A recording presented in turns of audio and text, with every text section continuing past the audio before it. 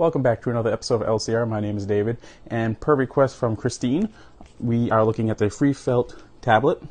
This was an inexpensive tablet. She was looking to get it for her daughter. We're going to take a quick look at it. We're going to see how it works, if it's good for kids, or if it's good around the house, if it's good for school, and we'll see if she will be interested in purchasing it later on. So let's do a quick demonstration of what we have. So per Christine's request that she made, she said that she did want to use it around the house and also a possibility of maybe even kids taking it at school because it does say it's good for note-taking. It is environmentally friendly, no paper, no chalk, so that's good if you're a environmentalist or you just want to help the environment. The screen is 12 inches. Oh. It does have a little styrofoam protective sleeve in there. I just pulled it out. On the back, you have a ruler, and we do have an on and off button right here. Do a quick on. Down at the bottom, we do have our pen, and here's our actual screen itself. This is our trash button, so when you want to delete what's on the screen, you just hit that button. So I'm going to do a quick demonstration of it to see how it works out for you. So I'm going to take it, and I'm going to write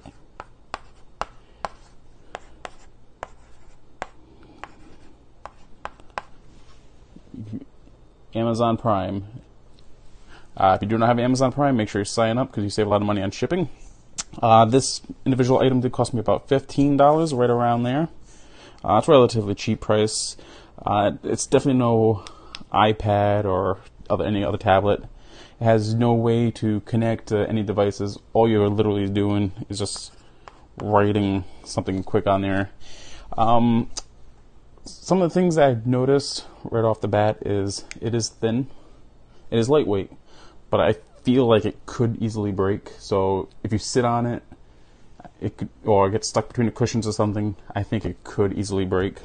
One thing that did get me the most was the fact that the writing, the drawings, the letters on there, they're not bright at all. So it can be hard to read, especially in a darker setting. Right now we do have lights above. We do have a spotlight directly behind the camera over here, which actually you can see on a reflection right there.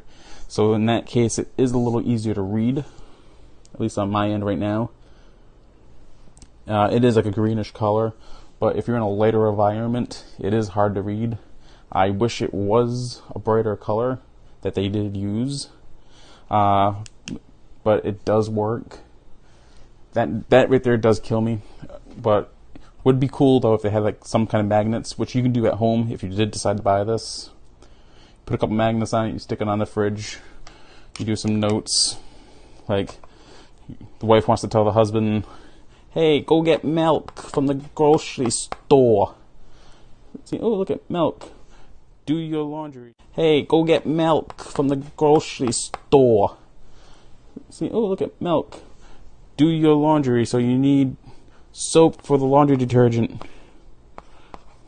And I just totally messed up the spelling, but you get the idea. So you got milk, soap, junk food for the kids. As you see, it's easy to write on. It's literally like paper, and then you don't like it, you just delete it. Again, you know, it's the lightweight. It's not necessarily flexible, but it does feel like it can break just because it is lightweight and the plastic is cheap.